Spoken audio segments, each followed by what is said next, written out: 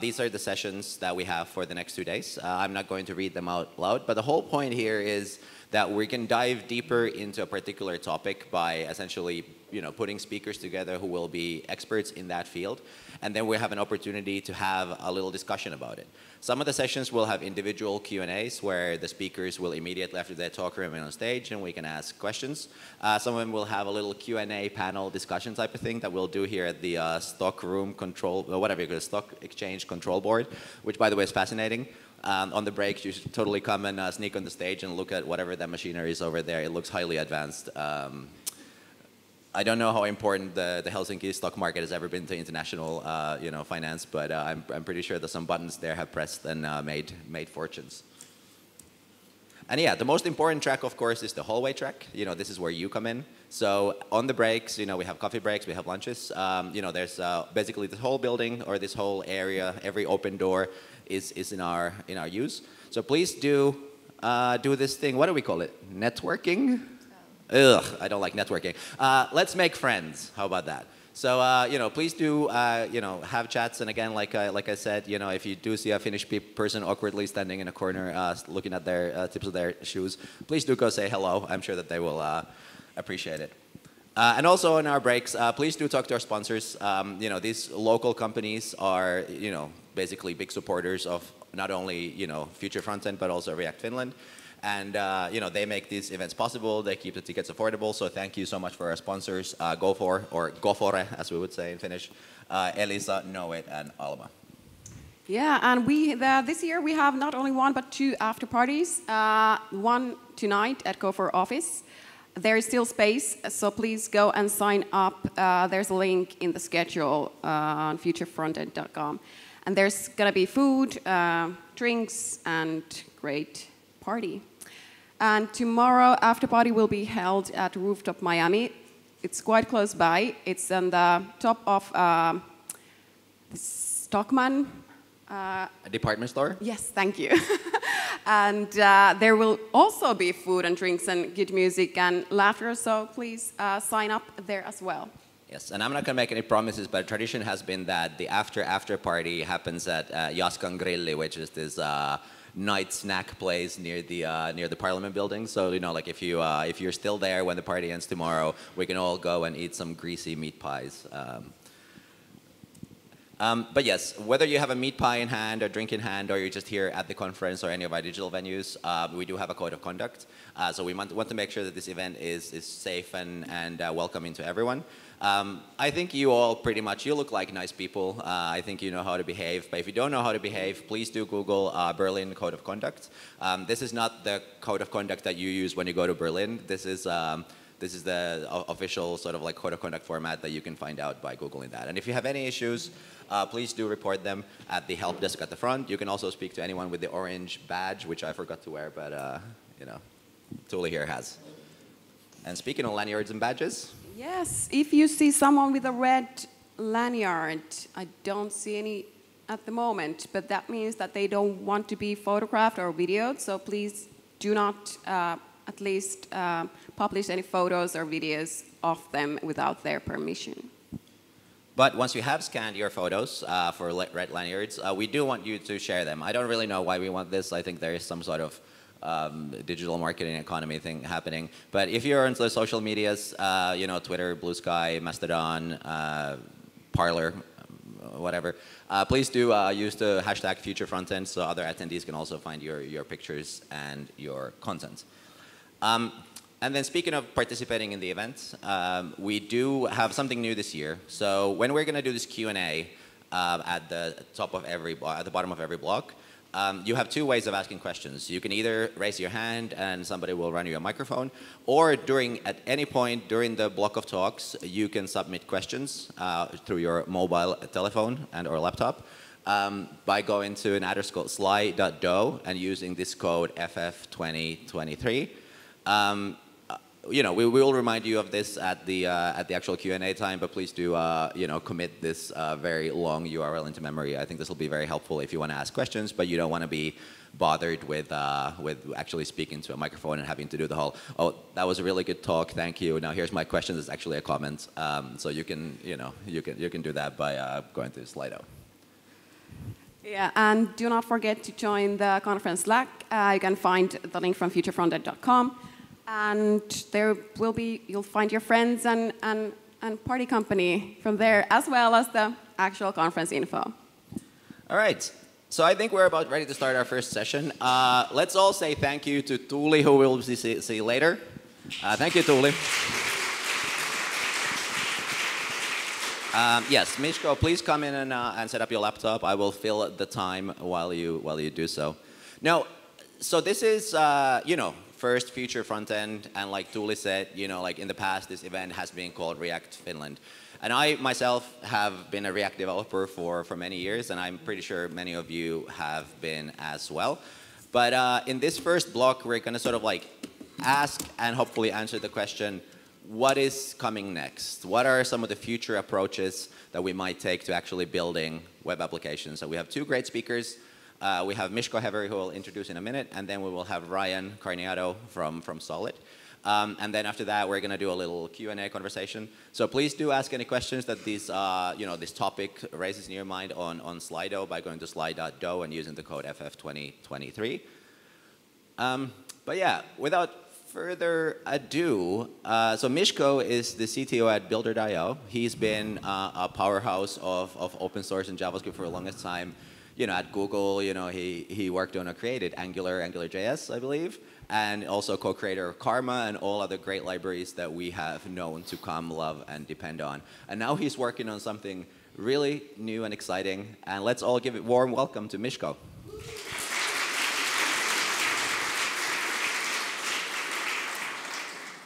Hello. Yesterday we had a speaker dinner, and I was told that Finnish people have no sense of humor. And I'm going to try this out, see how much you're going to laugh. How do you measure functions? So you have to prove them wrong by laughing, right? You measure functions in parameters. No?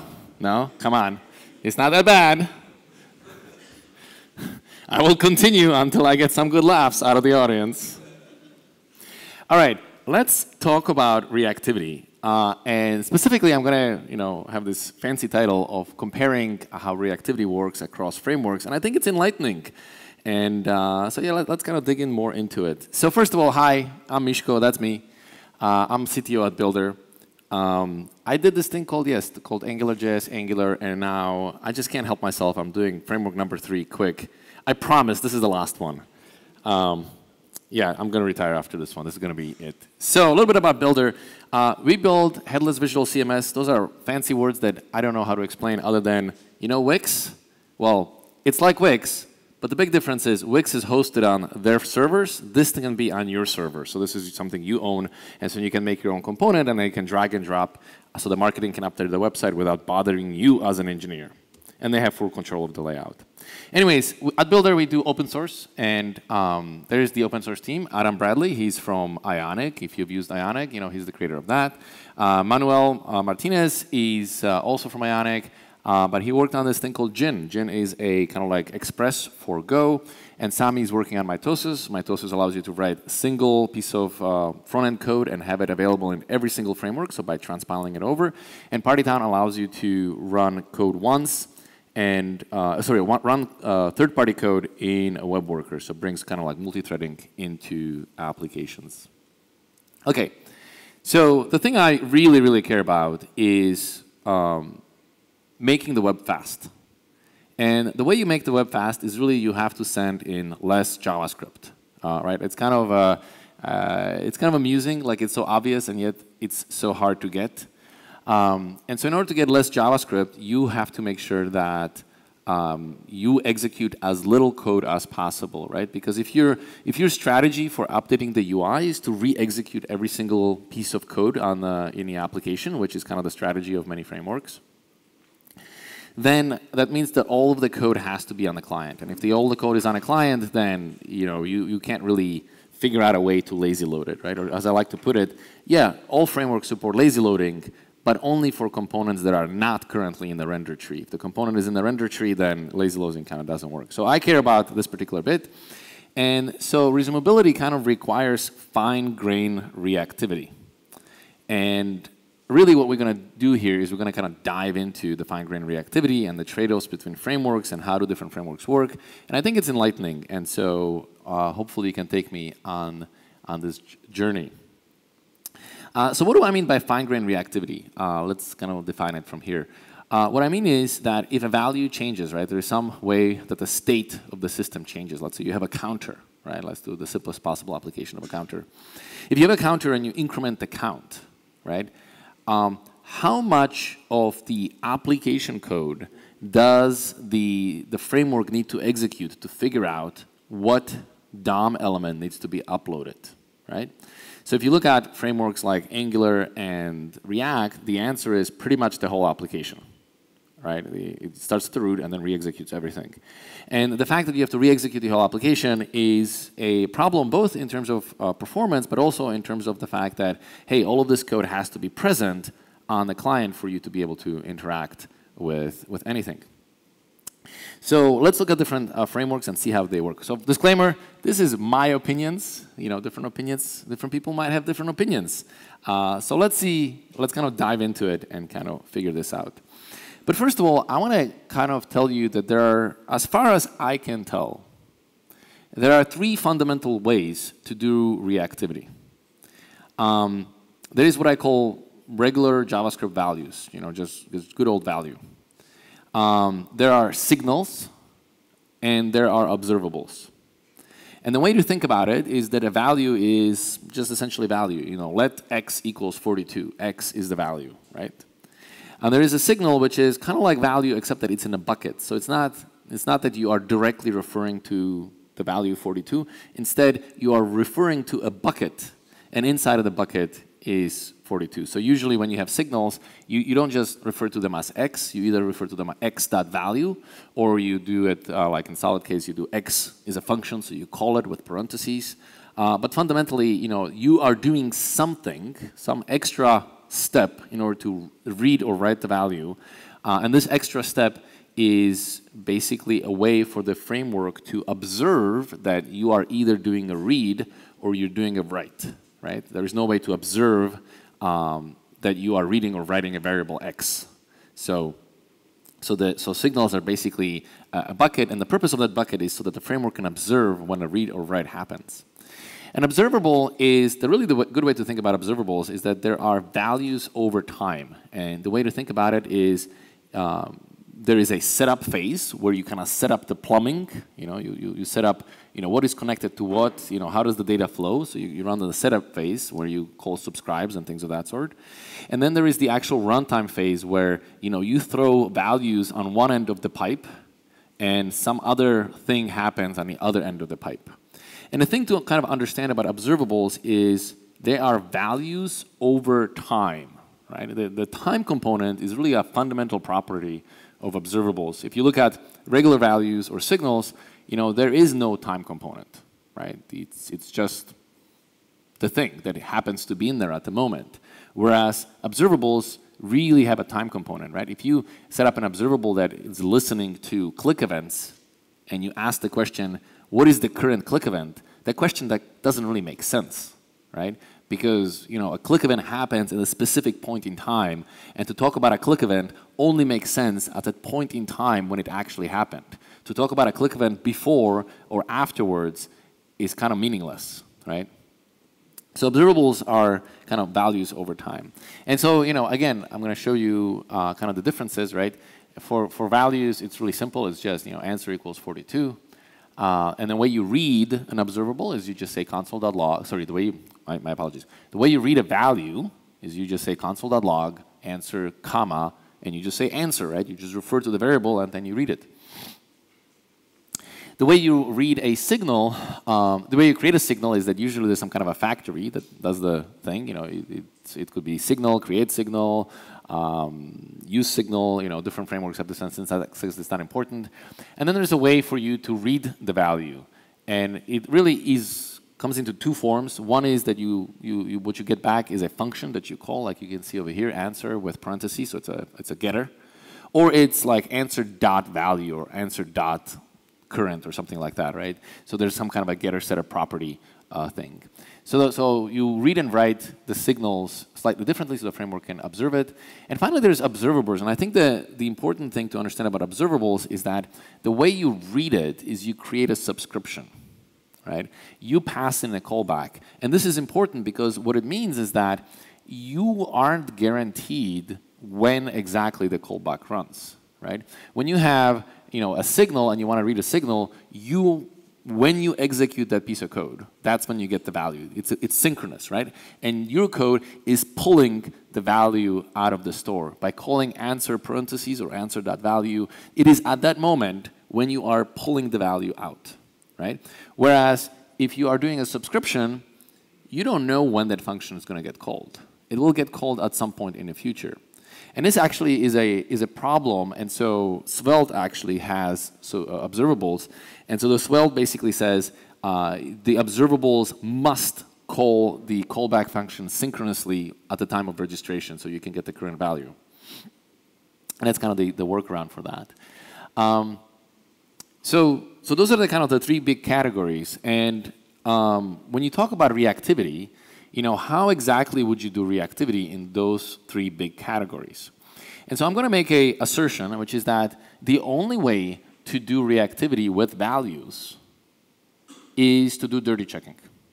I know that dirty checking may be like a bad word or a different way of calling it, but like fundamentally, that is the only thing you can do, right? Like the framework knows what the values are today at some point in time. And at some point, the framework somehow decides, okay, it's time to see if we need to update the UI. And what it does is it rereads all of these values and compares them to the previous value. And if the value changes, then the framework goes and renders the UI, right? So Angular does this by re-executing all of the expressions, right? And rereading the values, and if the value changes, Angular knows to go and update the UI. React does the same exact thing. Every time you change the state, the React re-executes all of the components. Those components rebuild the VDOM, and then the React dirty checks the previous VDOM with the current VDOM to determine if it needs to update anything, right? So my argument here is that, like, if you are in the world of values, really the only thing available to you is dirty checking, and you get to decide how and when to run it, etc. But at the end of the day, you are really just comparing the previous value to the current value in order to determine, was there a change? And if so, what UI do I update? Now, frameworks that use signals have an advantage because instead of having to rerun and kind of re-dirty check all the code, they know when a write has happened, so they know when the state has been mutated.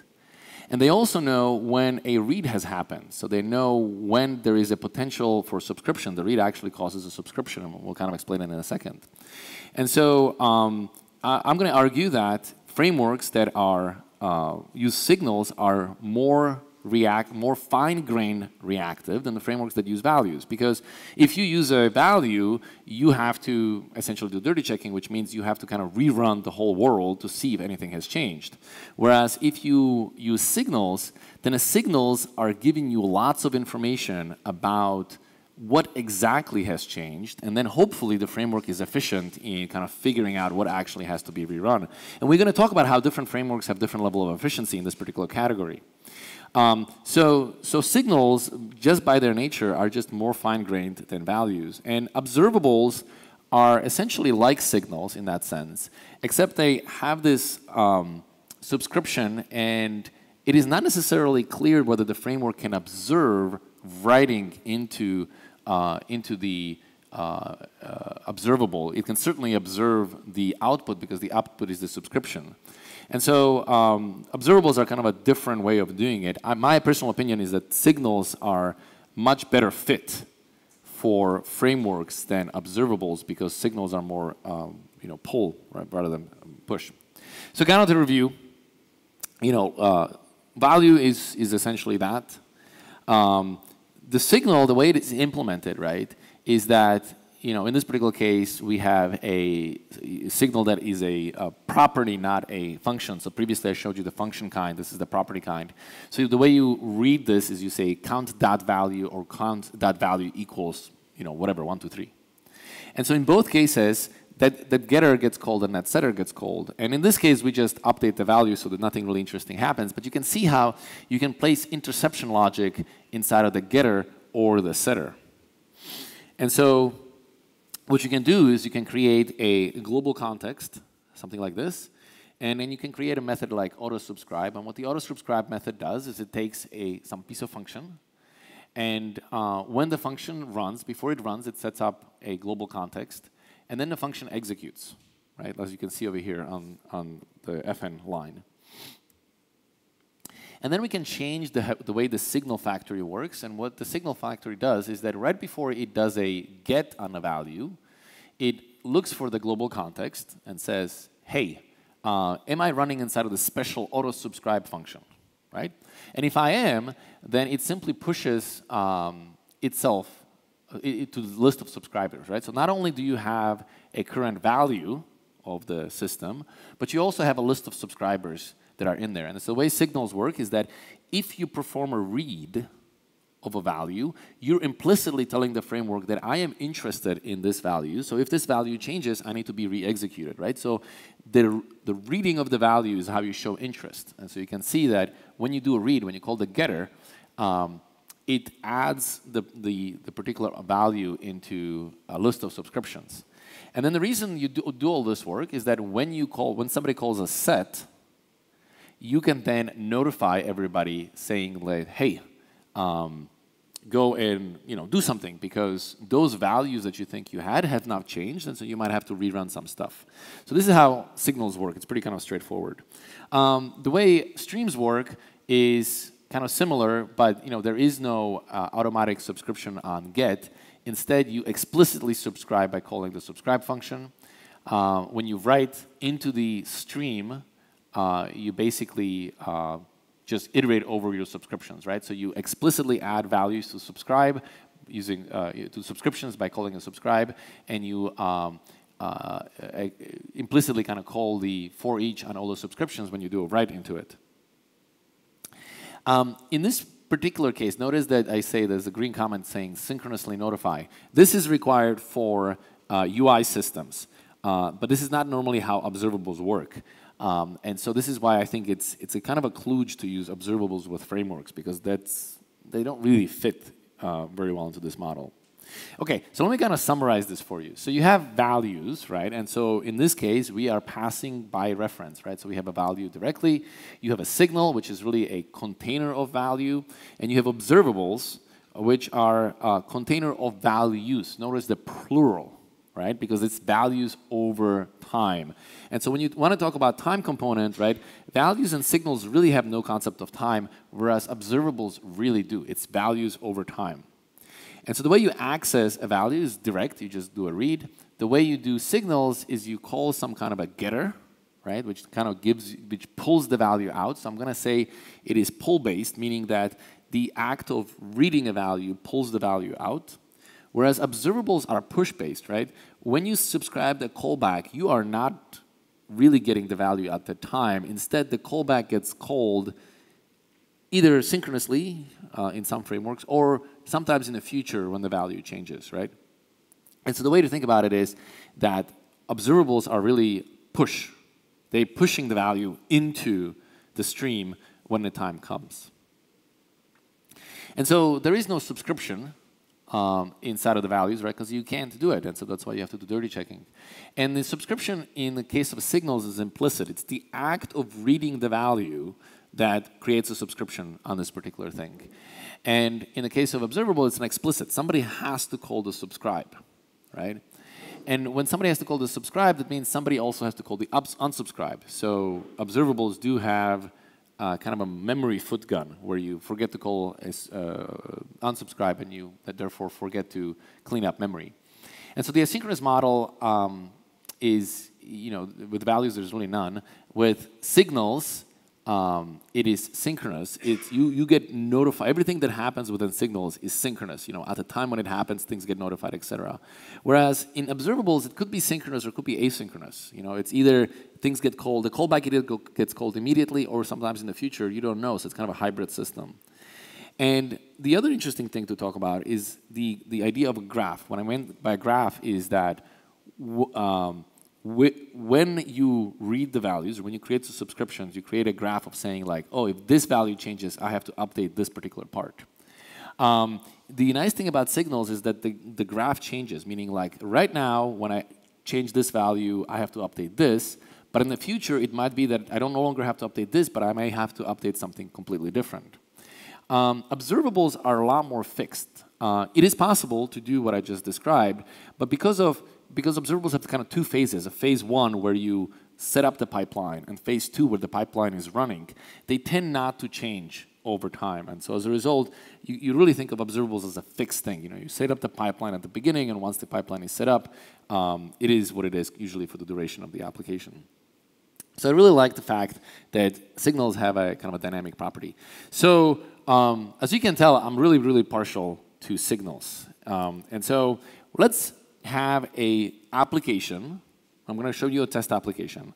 And then we're going to go through it and see how different frameworks behave. And hopefully it's going to give you insight as to what's going to happen underneath it. So super simple application. It's going to be just a counter, and it's going to have a state, right? And you click a button to increment, and the counter increments. Except that it's a little too simple, and you won't be able to really see the differences between the frameworks. So let's make it more complicated. And what I'm going to do is I'm going to break the counter up. I'm going to leave the state inside of the counter, but I'm going to put the mutation in a separate component called the incrementer, and I'm going to put the display showing of the value in a separate component called the renderer. And the reason I'm breaking it up is I want to show you what happens when when we build application, we don't have a single component that does everything. Instead, we have many components that collaborate together, right? And if you kind of break this down, you realize it all comes down to the fact that there is a state in one component, there is a mutation of that state in another component, and then there is a rendering of that state in a third component, right? So this is kind of the more realistic scenario of real-world application. Except even that is not fully realistic. We have to do one more thing. We have to introduce a wrapper component. And a wrapper component doesn't actually do anything useful. Its sole purpose of it is to usually just kind of wrap an existing component and usually put like extra divs or whatever for the purposes of the UI layout. But in itself, it doesn't do anything useful. And so you can think of the wrapper component as being inert. It doesn't do anything. But what it does do is that it causes prop drilling, right? When you want to pass the value of the counter into the display component, you have to prop drill through the wrapper. And so the reason why I want to show you this particular setup is because this kind of shows the simplified view of all of the pieces. So what's going to happen is, inside of the incrementer, you are going to mutate the value. Therefore, you're going to update the state. And then the state has to go through the wrapper into the display to be rendered. And so the thing we're interested in is that in this situation, how much code has to execute. And so I think, this is my personal point of view, I think this is how it breaks out in terms of coarseness. Like Angular, React are on one extreme, they're coarse. They have to kind of rerun the whole application at a time. And then as you move towards the right-hand side, you get more and more fine-grained reactivity. So before I dive into this, let me show you demos of how this actually works. Okay, so first up is React. And notice I've kind of made a, I have this counter on a top that contains a wrapper and an incrementer, and then inside of it I have a display. And so the way it works is if I'm going to hit the +1 button, the count will increment, right? But also I have instrumented it so you can see the re-render count, right? And currently the re-render count says 1. That's because when the application first woke up on a client, hydration executed, and hydration requires that all the components have to re-execute. And so the hydration basically caused the first execution of your application. So before you even start doing anything on your app, before you even interact with it, it has already executed all the components that are currently visible, right? And so when I go and click +1, notice that every single component on a page has re-rendered, right? Basically, React just reran the whole thing end to end to figure out, it computed the original VDOM during hydration. Now when you click +1, it reran the whole thing, computed a new VDOM, and now it's dirty checking the two DOMs, right? It's comparing the previous and the current VDOM, and based on that, it figures out that between the previous state and the current state, the only thing that changed was the value 0 to 1, and so it updates the DOM element. So it's efficient in the DOM updates, but it does a full diff of previous DOM to the current DOM. Okay, so next up is view. So let's look at the view, and let me zoom in a little more. And view actually okay, well, let's do this particular thing. So again, what you see is that all of the counts say 1, right? What it means is that at the beginning, hydration caused the system to re-render all the components, right? And so hydration, we have already re-rendered the whole application, which means if you wanted to lazy load a particular component, you couldn't have, right? Or rather, the component would eagerly be forced to be loaded. So if I hit +1 here, notice how it's different from React. Notice that the count incremented, because that's where the state is kept. The wrapper incremented, because the state is prop drilled through the wrapper. The display incremented, because, well, it needs to increment the actual value. But the incrementer did not increment. Right? The incrementer did not update, meaning that the view was intelligent in a sense that it was smart enough not to go there. Now, I know at this point you're going to say, like, yeah, but in React, I can also prune trees, right? You can use memos, etc. And that's all true, but I'm interested here in what does the thing do out of the box, right? In all systems, there are ways of pruning the trees, but what does it do out of the box is what we kind of want to talk about. And so you see that view out of the box without really even doing anything as a developer, it already has a better behavior because it is intelligent enough not to do these particular things.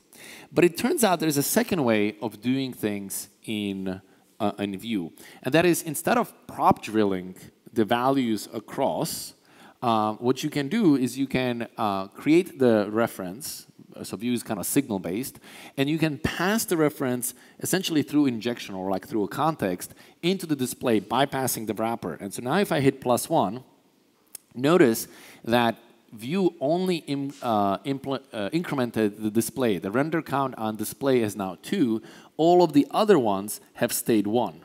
So this is a more fine-grained reactivity, except that I'm going to argue that this is not how you write applications by default. You can do this, and it certainly is better, but most of the time, you're going to do this because that's kind of the more natural way, and it's the thing that everybody tells you. Do this by default, and then when you need to optimize it, you can do this thing over here, right? And so that's the kind of the two ways of doing it. Now, next up is Svelte, and let's make this a little bigger. Oops. Okay. So again, Svelte, when it first comes up, it has to rerun all the components. That's why everybody gets 1, right? That's the hydration doing its work. And if I hit +1, notice Svelte didn't update any of the counts. And so you might think like, oh wow, the Svelte is amazing. It really knows how to do this thing right. Except that it's just really, really hard in Svelte to trick it to do this. But there's still a compiler underneath it. And if you look at what I've done is I instrumented the code running inside of the console log. And what you can see is that the counter, wrapper, and a display updated. And that kind of makes sense, right? Because the counter is where the value is stored. When the value changes, Svelte kind of does change detection. It's very efficient, but it still does that. And it goes and updates the wrapper internally. You can see its console log is displaying, but it's refusing to kind of, I don't know how to trick it to kind of show me that stuff. So I can only do it through console logs. And then it finally does the display. So really, what you should be seeing is that the counter has incremented, the wrapper has incremented, the display has incremented, but the incrementer did not. So really, the behavior here is the same as the view. And just like view, in Svelte, you can use stores. So Svelte has 2 kinds of reactivity. One kind of reactivity is when you're inside of a Svelte file, you can do one kind of syntax. But if you want to do reactivity across Svelte files, you need to do a different kind of reactivity they call stores. And it actually has different syntax. So if you use stores, then if I hit +1, notice it only rendered display and store display. That's because the store was declared inside of the, sorry, it only updates the store display. It did not update anything else, right? So let me clear this. So if I do +1, it only updates the store display, right? Because in this particular case, we have directly talked to the store, and store had a subscription on a display, and so the display re-rendered, and then you got what you want out of it. Okay, now let's talk about Quick. Quick is the new framework I'm working on, and the first thing I want to show you here is that notice it's the only framework where the initial count is essentially 0, or in my case, I actually put the word SSR, meaning that this value is the value that existed at the time of server-side rendering. And on a client, there is no hydration. And because there is no hydration, the code did not execute. So in this particular case, none of the code is executing, and so the count is essentially 0, or as I like to make it really clear, SSR, right? So in all other frameworks, at the beginning, at hydration, all the code has to execute to kind of set up the world. Quick knows how to do this trick called resumability, and because of that, it doesn't have to do that. So it starts with 0, essentially, over here. But Quick can do another trick, which is that if you do +1, the value updates, but notice the count still stays 0. Well, what is happening here? Like, is it the fact that like nothing is re-rendering? And the answer is, well, so far, everything I've showed you, then the value changed. The thing to do was to rerun the component. But Quick's reactivity is not necessarily tied to the component, but it's tied to a specific DOM element. Not always. Sometimes we have to re-render the component. But in this particular example, Quick's reactivity is tied to a specific DOM element. So if the value changes, Quick knows to go and update a specific DOM element. And in this particular case, none of these other components had to be executed. Not only are they not executed, they're not even downloaded into the browser. Right? So in this way, Quick's reactivity is pretty fine-grained. Now, there are cases when Quick has to re-execute the component, and I'm going to show you solid, which works slightly different. But the big thing I want to point out over here is that in the Quick's case, you don't have to even download the components most of the time, right? So the fact that you have intermediate values like a wrapper, etc., are kind of moot. Okay, and so let's finally go solid. Okay, and so what's unique about solid is, well, first of all, solid has to go and do hydration. So at the beginning, all the components execute. So that's why everybody gets a 1. And then, of course, when you hit +1, solid is the same exact thing, which is the solid is tied directly to the DOM rather than to a specific component, right? So a change in value is causing a update to the DOM rather than update to a component. So let's actually go back over here to this slide and kind of re-review this. So in all cases, the state was declared with the counter, right? Most frameworks, or rather the coarse frameworks, had to re-execute everything. And as you get into the finer reactivity kind of frameworks, the frameworks become more intelligent about like, maybe I don't have to re-execute incrementer. Or maybe I can skip the wrapper, because the wrapper is just does prop drilling, right? Maybe I can skip counter, because even though counter has a state, I don't actually display the value over there in there either. Maybe I can just re-render the display, or maybe you can go all the way to the extreme with like Quick and solid and say like, actually I don't need any of this stuff. It's just directly tied to the DOM element. So let me let's go over it through kind of pieces. So the strategy that is being used in these frameworks is React and Angular use values, right? And because of that, there is no way to be notified of changes, and so they do have to do some kind of change detection. Vue uses signals. Svelte uses both. Sometimes it uses values in the case of a Svelte file, and sometimes it uses observables, which they call stores, in the case when you want to do reactivity across Svelte files. And I kind of pointed out, like, hey, they have different behaviors, and it's actually different behaviors that's observable from the point of view of the developer. Quick has signals, and React also has signals as well. And so the initial render, all of them have to render everything at least once, right? That's the hydration phase. During the hydration phase is how the framework kind of learns about the application, so the framework knows what to do when you go and interact with the application. And I think this is the unique part here for Quick, is that Quick doesn't have to do that. There's no initial render in Quick.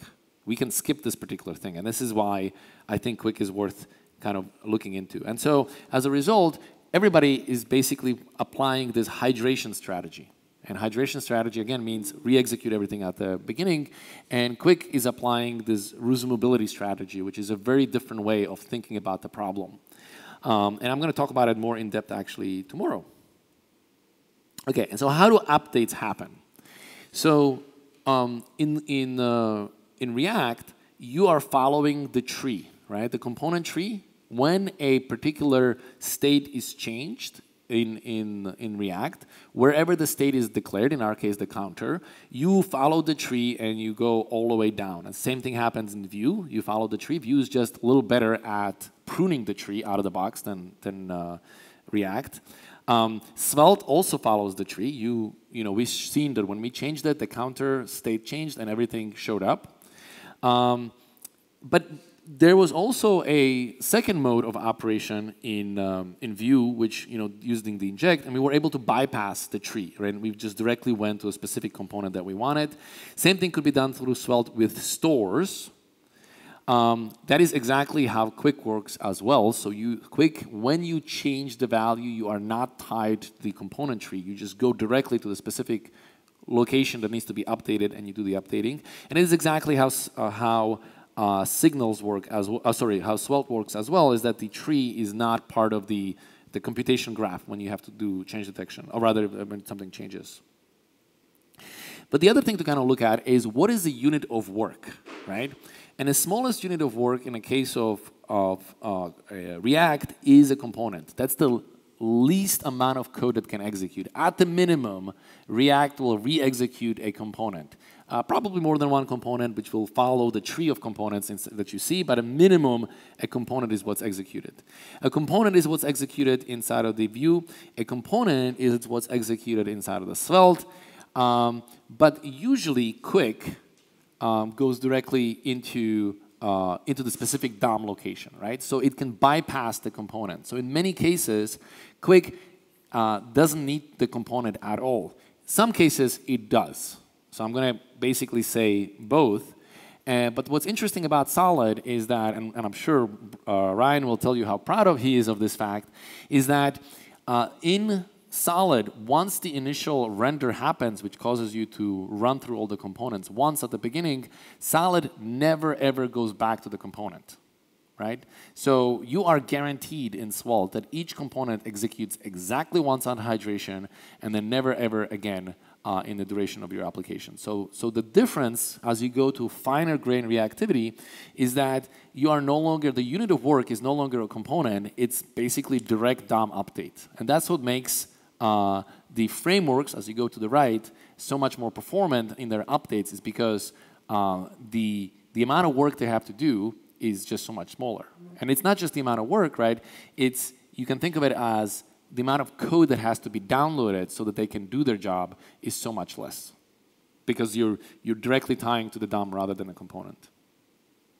Okay, hopefully you enjoyed it. I think we're going to have first of all, I'm thinking Ryan is going to tell you about things, and then I think we'll have a Q&A session. So thank you for listening.